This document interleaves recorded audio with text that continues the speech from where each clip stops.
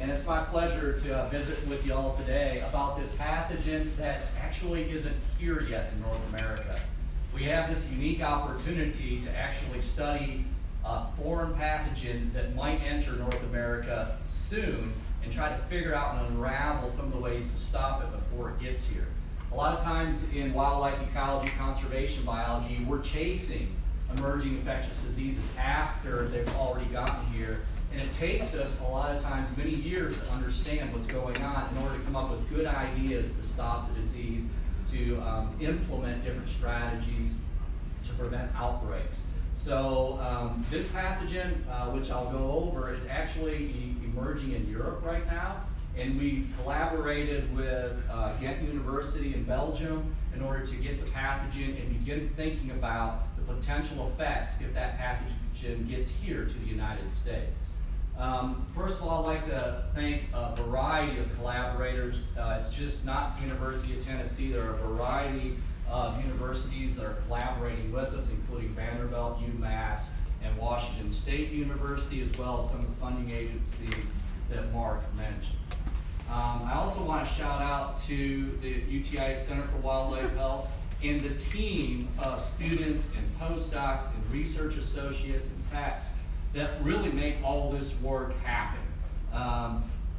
We work really hard to get funds into the university, but it's ultimately this team that implements it and does the great research and comes up with the great findings. So I want to thank all of them, as well as the UTIA East Tennessee Research and Education Center, specifically Dr. Simpson and Alex Anderson. I saw Alex is in the back. They provide the research facility that we use for all of our research. So, what is this skin-devouring fungus that's killing salamanders? Okay, the name of it is Batrachochytrium salamandrivorans. That's a mouthful, so we call it Bsal. And it was discovered and actually described in a paper in PNAS in 2013, followed up with another paper in Science in 2014 in Europe, okay, associated with diols. There have been a variety of publications, about 20 or so since then, mostly from the Europeans, trying to understand the fungus on their continent. Most of that research being led out of Ghent University in Belgium. There have also been a variety of articles, popular articles, that have been released, especially from Manga Bay in this last year. So if you're interested in learning more about this fungus, you can search those on that website. So before I jump into talking about the pathogen, I thought that y'all should hear about it from the Europeans themselves.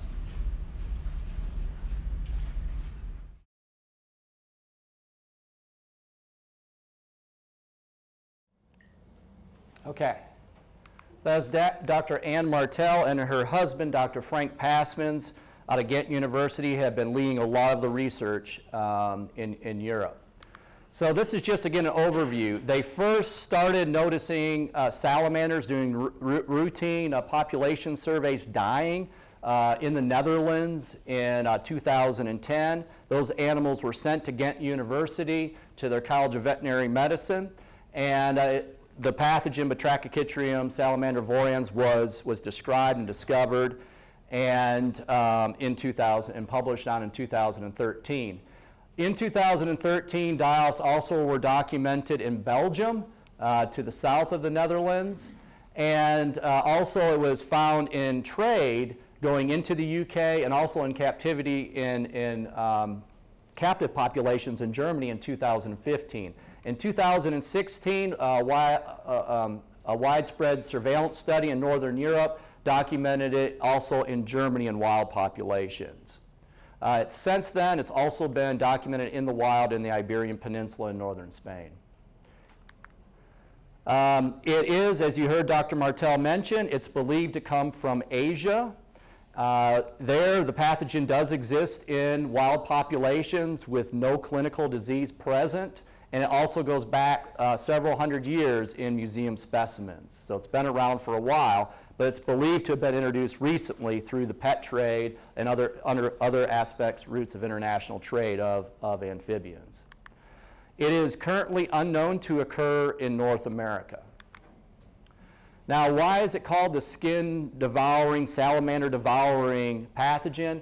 This is a skin pathogen. It's a fungus, and what it does is it creates, this is a histological cross-section of the skin, and this is all dead cells. It creates these volcano-like ulcerations, killing cells, epidermal cells, all the way down, actually down into glands, all the way down into the dermis. Now, that's important for amphibians because many amphibians use their skin for respiring, and they also use it for osmoregulation, and that can affect their physiology. Okay, so what is the likelihood, how would Bsal get to Tennessee, get to the United States? Well, we already know that international trade is a major route of pathogen translocation across the globe, and not just wildlife pathogens, okay?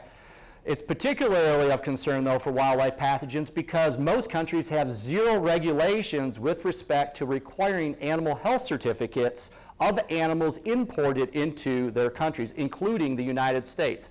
Zero regulations, okay, for wildlife. Only domestic animals are required to have animal health certificates. As a consequence, animals and their pathogens, where they come from, are being moved all over the place. And we've been documenting this as a group of scientists across the globe for a while. With respect to Bsal, it is being documented in the trade within Europe. It's actually been documented in 6 different countries now in captive populations, including countries like Great Britain, where it's not known to be in the wild yet, but is in multiple pet stores, etc. So it is certainly being moved throughout Europe in that capacity. And again, that's the main hypothesis of how it got from Southeast Asia, somebody releasing their salamanders very likely, or dumping out contaminated aquarium contents into the environment. What does our trade look like in the United States? Actually, our salamander trade is not extremely robust. We import about 120,000 foreign salamanders, mostly from Asia, where this pathogen is found, per year, so about 120,000 per year. The Europeans actually did an analysis of our trade data and the prevalence of the pathogen over in Asia, and they've estimated that in the past 10 years, it is possible that 66,000 Bsal positive salamanders have entered the United States. Okay? Although we still have not detected it yet here. That's concerning. However, what's more concerning is that we now know that salamanders are not the only amphibian that can become infected. Frogs can become infected too. They don't tend to develop the disease as frequently as salamanders, but they can become infected. One example is the fire-bellied toad. How many of y'all have seen fire-bellied toads in PetSmart or other places, right? Maybe you have one. Fire-bellied toads, we import per year into the United States 440,000 fire-bellied toads from Asia, okay? An estimate in Europe, in Germany, estimated the prevalence of Bsal at 8% in fire-bellied toads. If you take that percentage and multiply it by 440,000 animals coming into our country every year, that means it's possible that 35,000 fire-bellied toads are entering this country every year with a foreign pathogen. Okay? Again, we haven't detected yet, but I'll also say this. We are not looking at all in the pet trade. There has been fairly heavy sampling led by the U.S. Geological Survey with respect to trying to find Bsal in the wild, over 100,000 samples across the United States, but almost zero sampling has been done in the pet trade within captive populations. So it's a big unknown. I wouldn't be surprised if Bsal is circulating within the pet trade within the United States. Okay, another way it could enter, just like the pathogen associated with the fungus, the white nose syndrome fungus that's killing bats in North America that was introduced from Europe, also could be on mud or on contaminated gear when folks go over to Europe or go over to Asia and they come back to the United States and immediately go out into the environment without cleaning or decontaminating their recreational gear. The environmental persistence of Bsal is probably a couple days, 2 to 3 days, so it's certainly possible that that could happen as well. There have been some risk analyses that have already been performed by U.S. Geological Survey as well as by independent academics. And this is the invasion probability that has been suggested with several analyses. This one was in Science. The red meaning high invasion probability of Bsal. This is based on the environmental suitability of Bsal, okay? And as you can see, the southeast is lit up pretty good. Tennessee's right really in the middle of that, in southern Appalachia, as well as the northwestern United States, and also down here in south central Mexico, up in the higher elevation mountains there. The issue with this research is that they haven't taken into consideration species susceptibility. So yes, maybe environmental conditions are good, but are any of your species susceptible, right? And so that's been at least the initial interest for several of the funding agencies, the state wildlife agencies and the private foundations that have provided money to University of Tennessee, is to look at relative susceptibility. Okay, so we have done that in the last 3 years. We've tested 30 species of amphibians, 24 salamander and 6 frog species. And we do this all within a biocontrol facility, which I'll talk about in just a little bit. And again, our idea is really to refine these invasion probability maps. Why? Why do we care creating these maps? Because it can be used for planning. It can be used for planning for doing pathogen surveillance in the wild.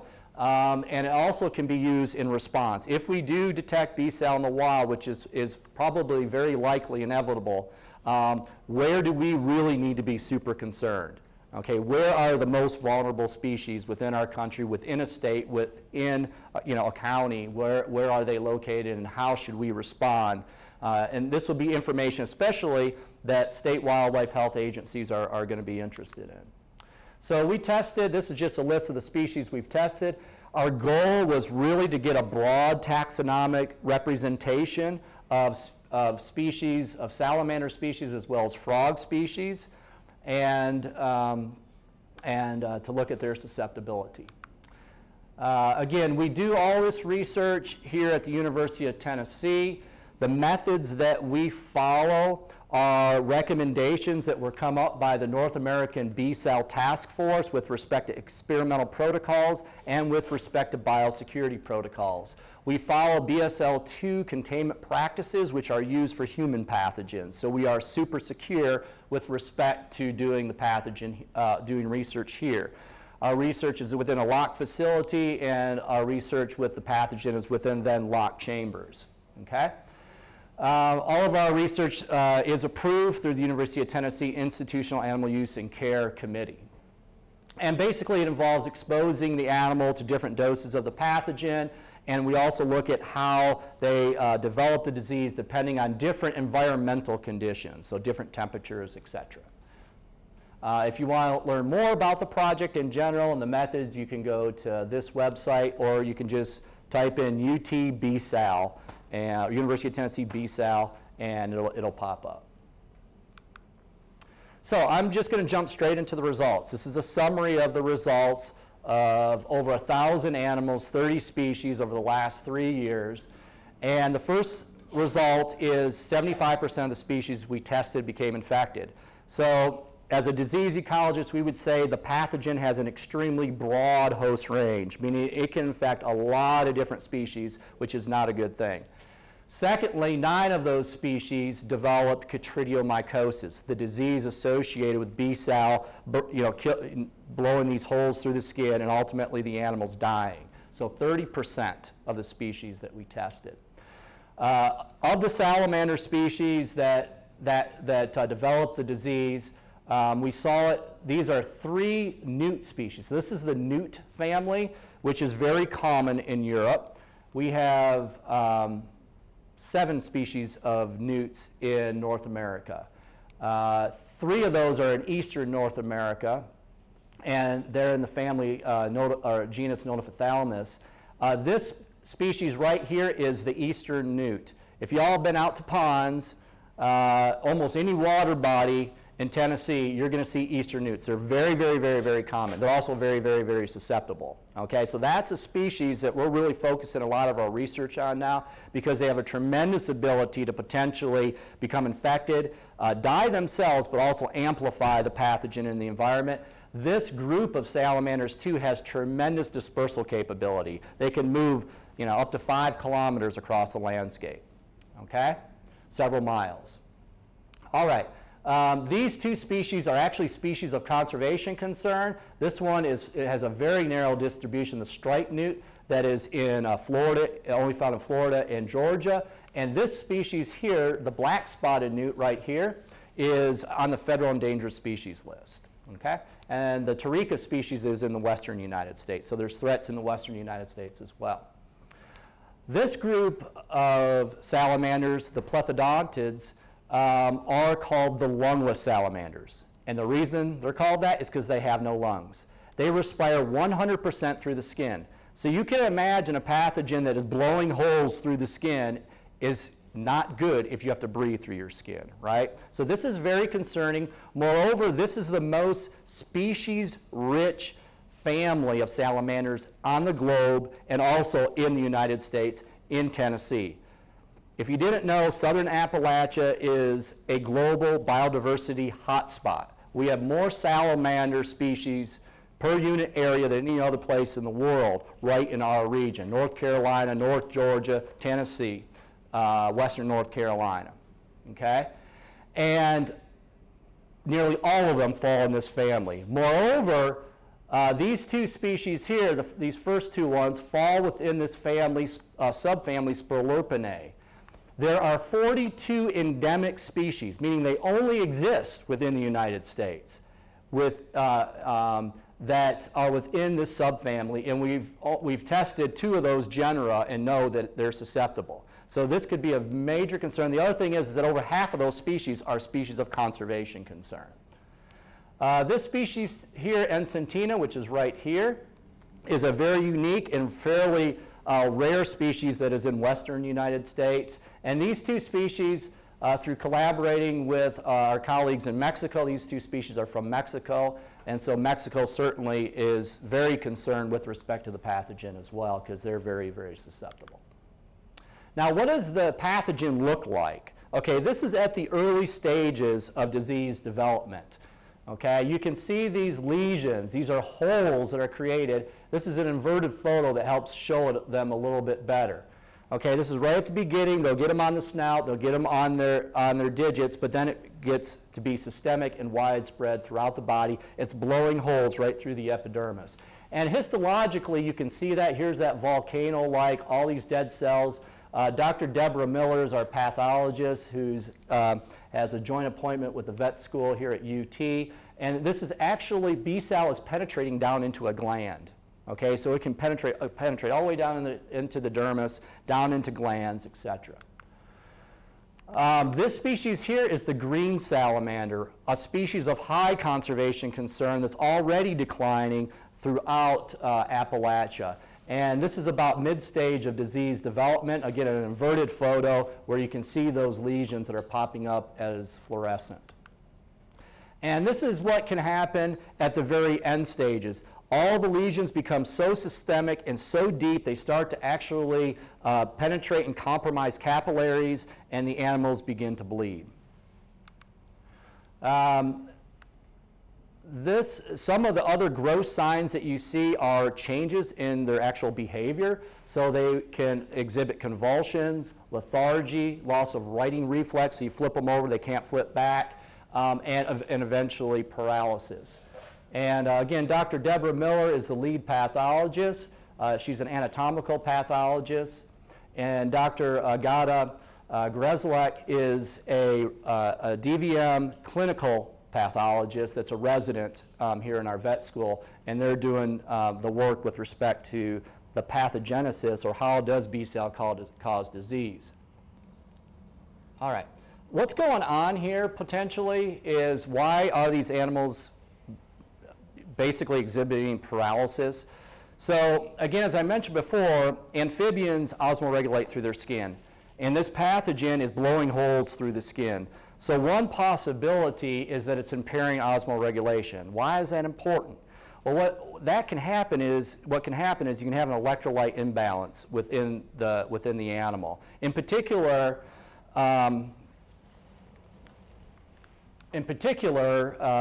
changes in calcium and sodium levels are very important with respect to a physiological process called the actin-myosin cross-bridge cycle, which is important for contraction of muscles. And if that is impaired, you can become paralyzed. That's actually the mechanism that another similar pathogen, another type of batrachochytrium, actually kills amphibians. But what the other species does is it actually thickens the skin, whereas this species of batrachochytrium blows holes in the skin. So right now, Dr. Miller is investigating, this is part of the NSF grant, why do animals die, or how do animals die from this disease. All right, here's the full summary of the 30 species. We really kind of already talked about these over here, but we do have some species here that actually become infected and don't die. These are what we consider low risk, but they also can keep the pathogen around, okay? So there are carrier species, and we do have some resistant species. So really, this is an important thing with trying to understand why this is happening. So we're working with immunologists at Vanderbilt University and also UMass Boston to try to figure out, they're very interested in figuring out what makes these animals special, okay? The other concern here is that these animals at the bottom here are all frogs.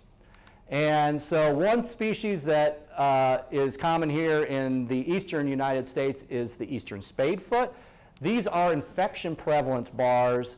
This is across the duration of an experiment.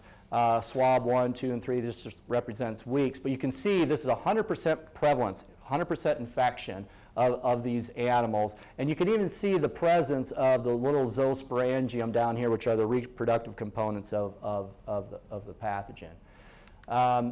We just finished a project on Cuban tree frogs. This is an invasive pathogen where we got the frogs from Florida Fish and Wildlife Commission. They sent them up here and we tested their susceptibility. These animals actually look like they developed Bsal chytridiomycosis, and we've had some animals that actually did die, which is a very novel finding because chytridiomycosis development within a frog has not been developed, has not been published on yet, has not been known to happen. And we can see those volcano-like ulcerations happening. You can see the lesions, again, with this inverted photo happening with Cuban tree frogs. And as much as this is an invasive species, you might be like, oh, that's good, but that also means that they can amplify the pathogen, they can carry it around. There are Cuban tree frogs that are taking hikes on vehicles all across the southeastern United States in international shipments, et cetera. So this is really a major concern. Another major concern, and a species that is shipped across the globe, are Mexican axolotls for biomedical research. And we'll talk a little bit about why they're really interesting biomedically in just a second. But also they're in the pet trade. A lot of folks have axolotls as pets. And they can, this is different doses of the pathogen. And you can see these gray bars. These are infection prevalence across the experiment. The bottom line is you see across all the doses, you see some level of infection, meaning that this species could, millions of these animals are shipped around the globe, okay? So this species could facilitate that long distance translocation and spill over eventually into the environment. We do have axolotls that are living, that have been introduced into the United States. So there are wild populations that are not supposed to be there. So what is a summary of the information here? What's our evidence that we have so far? First of all, North American amphibian assemblages, based on the sampling we've done so far across these 30 species, this broad taxonomic kind of survey, we found that 75% can become infected.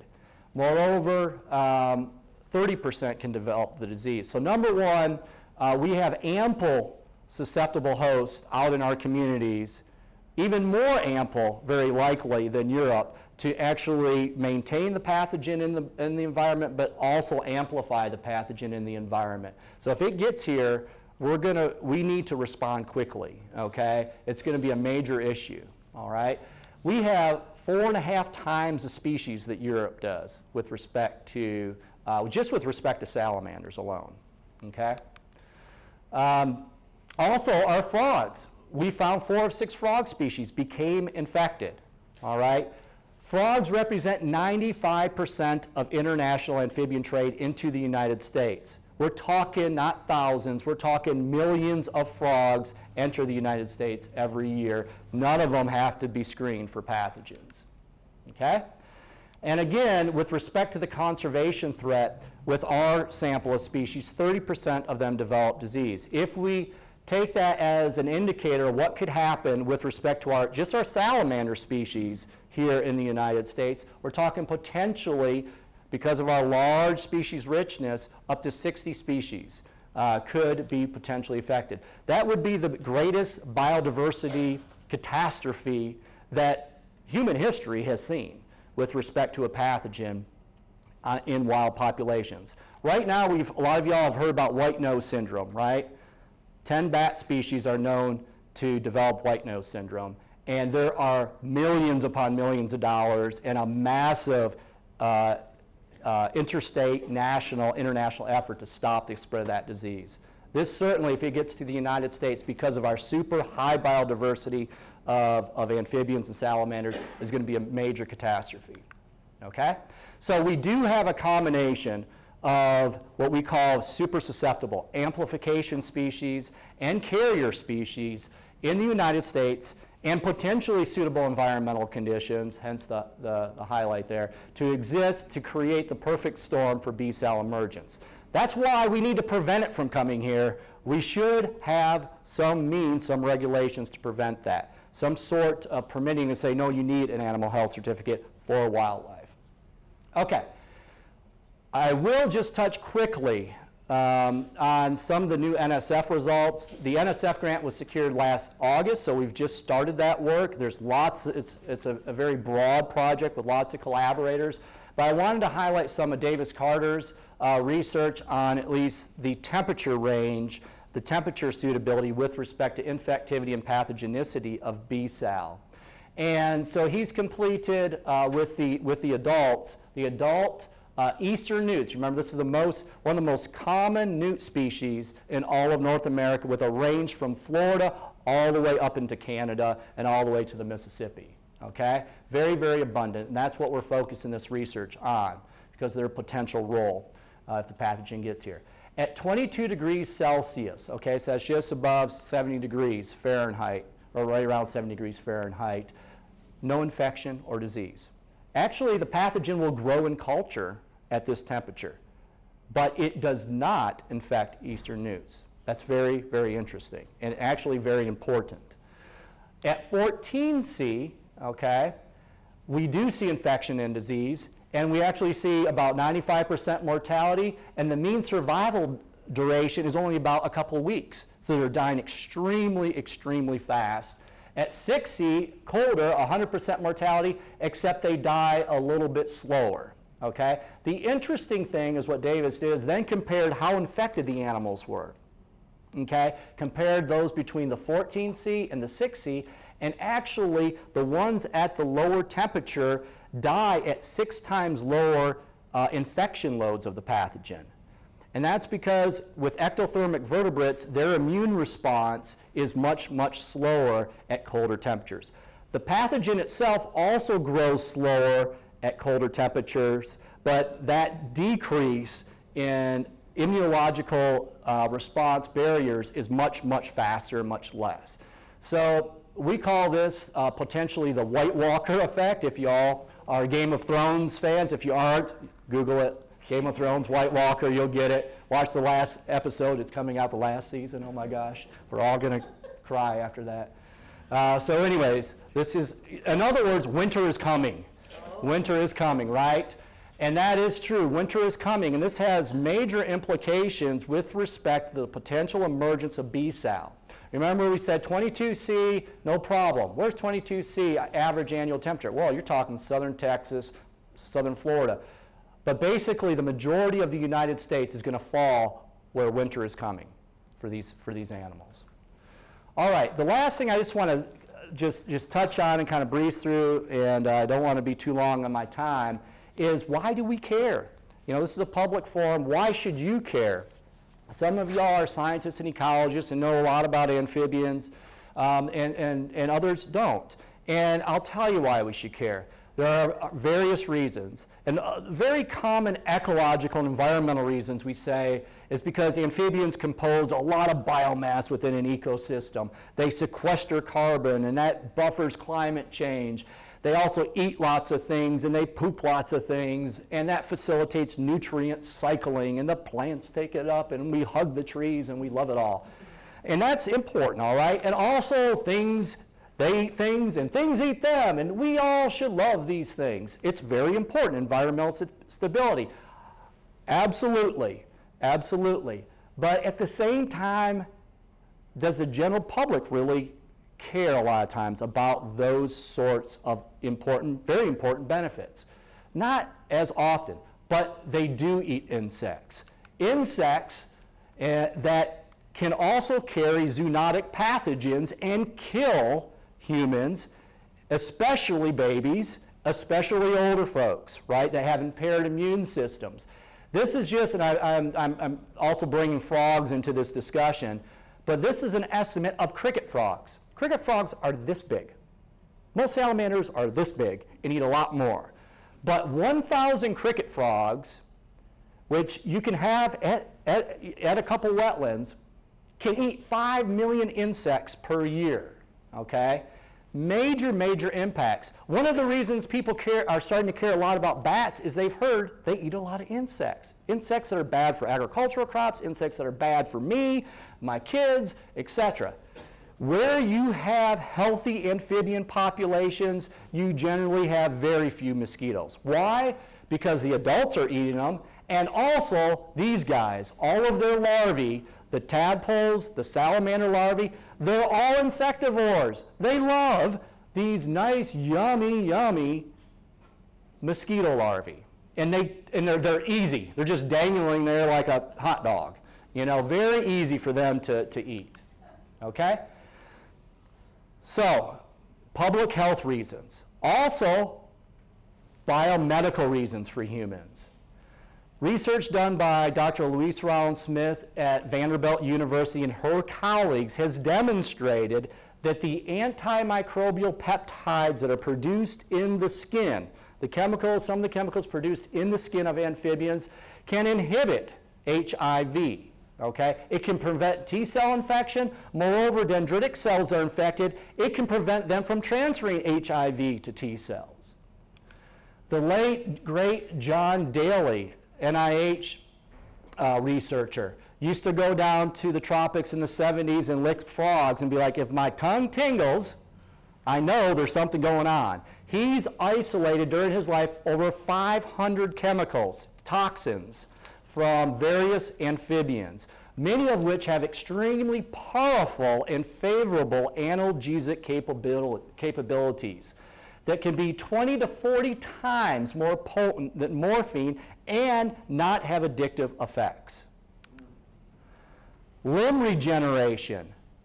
Salamanders have incredible limb regeneration capability, especially that axolotl that I mentioned. Lots of research being done at UC Irvine, Harvard, etc., looking at the capabilities. What are these animals doing to allow for limb regeneration? Can we train ourselves to be able to regenerate the way? Because we all started that way, right?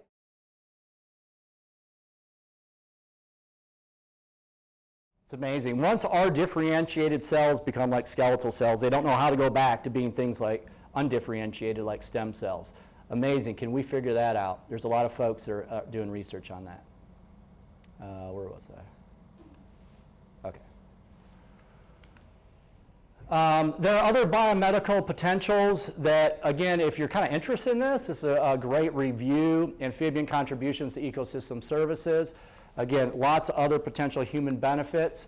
We also, food-wise, across the globe, we amphibians, we transport or trade 23 to 72 metric tons of amphibians a year for food alone. Okay, do you know that actually the United States and France and Belgium lead the world in imports of actually frogs from Asia that are raised for our own uses and consumption. And a lot of them, this is in Albany, New York, live frogs for sale, okay? Also, lots of folks love them for pets because they can be very colorful, like these Asian salamanders up here. They're commonly in trade. Over in China, the Chinese giant salamander, as well as in Japan, there's the Japanese giant salamander, have a lot of cultural values and spiritual values. And then another thing that ecologists often say is, you know, they are the canary in the coal mine. Coal mine. You know, and that is true. You know, they do absorb things from the environment. They can absorb toxins and things like that. If negative things are happening to amphibians, we should be concerned. With that, I will say that in North America, we are organized. This has never happened before prior to a wildlife pathogen entering a country, which was formed out of a 2015 workshop that USGS, U.S. Geological Survey, organized. We have a technical advisory committee and multiple working groups. Salamanderfungus.org is the website. You can learn more information about it. We've put together, there's annual reports. We've put together a response plan. What do you do if we detect it under different conditions? Also, we just released a strategic plan that has details for all these different groups. What can you do? Okay, so if you see sick amphibians, there is a national reporting system that we just developed a few years ago through the Partners in Amphibian and Reptile Conservation, PARC, and then type amphibians, you'll get their website, parkplace.org. There's a national disease task team that I'm a part of, and there is a reporting system. You can send an email to this email and say, I saw dead frogs, and we will let the authorities know in your area to go investigate it. The other thing you should consider doing is getting involved in volunteer amphibian monitoring programs like Frog Watch USA. We also have TAMP, Tennessee Amphibian Monitoring Program, here in Tennessee. If you want more information on that, you can email me or just kind of Google those and find them out yourself. The last thing I want to end on is a very creative description of our research that our undergrads, as well as Davis, put together last spring. It's the Bsal wrap. As you can see, Davis there, very studious PhD student.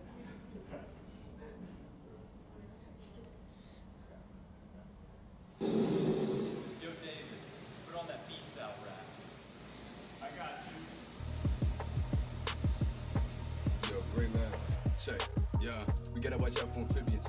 Covering the kids with his winning it. Situation is ridiculous. Imperiling some critics. Critical ain't talking BD. They be a new variety. Bsal. But control it we shall. Better not get them mistaken. The boat be popping on different nations. Another possible further pandemic in the making. Ended endemics. Not sure where it's endemic. Maybe China spreading through the pet trade. Target lineup. Certain salamanders is sending. So far ignorance unaffected. Do they carry disease? This needs to cease. Putting species to sleep. I ain't talking disease, I mean buried 6 feet deep, boy this rap sheet's deep. If I ask it creeps, must detect the stain. So the facts we need to track and spread. Chlorhexidine and leave it dead, call it novice. But we got another way to solve the problem. How we do it? Man, yo, have to kill it like a rap, need to utilize heat. Way we do it in the lab, 35 degrees C. Ecosystems could collapse, you gotta know just where we at. East Tennessee, UTK, we gotta react. East Tennessee, UTK, we gotta react. East Tennessee, UTK, we gotta react. Okay, if you're wondering what it do and how it do that, here's an overview through a cool rap. Kitchen fungal pathogen, its cousin BD is the biggest vertebrate pandemic ever seen. For 30 plus years, plus there's an outshore of its mechanisms on physiology. It's thought to be osmotic regulation of the diamonds, visibly altering the organisms infected when the metavirus first motile when it's mobile. Whole wild, looking for a host to hold down. Oh nah. Bsal erodes the skin, its zoo spores take hold within. Label those insisted from doses given, or the foes a threat. And all done, you're up. Kill nearly every fire salamander, no more snores, you're up. Not much time to the guests to the shores of us. The US, that is. The fact is, its impact could be disastrous. But in the lab we trust. Transmission models made by Dr. Gray. Pathology by Dr. Deborah Miller. Through this pathogen, a possible serial killer. Analyzing at-risk species responses, mesocosms, contact rates, and mathematical models. Don't have much time, so we going full throttle. How we do it? Yeah.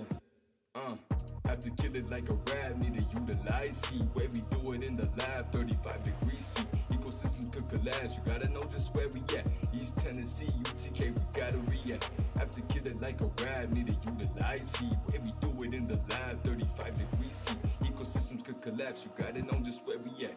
East Tennessee, UTK, we gotta react. We gotta react.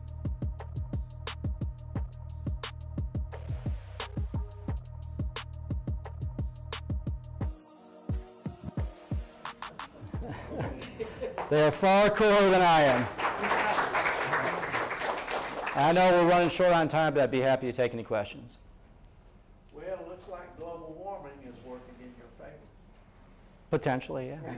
Right, yeah. Just a joke. Yeah. So what, any research on what happens to fish that eat an infected salamander? Yeah, so the question is about fish and if they ate an infected salamander. So this is a skin pathogen that's only known to infect amphibians and specifically more so salamanders. So it's very unlikely that it would be transmitted to fish.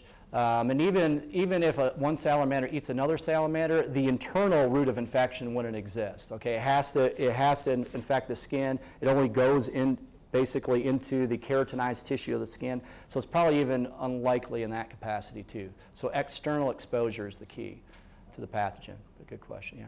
Do you have a legislative advocate yet for pet? For more regulations? Yeah. So do we have a legislative advocate with respect to more regulations? Especially the pet trade in pet trade.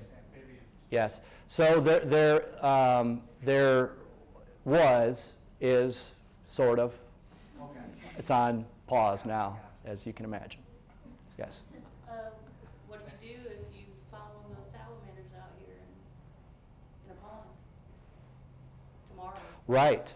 Yeah. So the question is what do we do if we find, not just a dead salamander, but it's confirmed. So the response plan that's been released and that we put together has a series of things, like what if a salamander is detected within captivity and it's verified? What if it's detected in the wild and verified? And then what are the possible responses?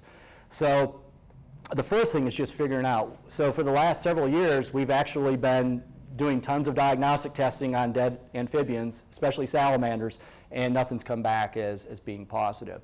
But when it does happen, there's a group that's called the management group, kind of the response group formed also expanded into the management group. What can we do?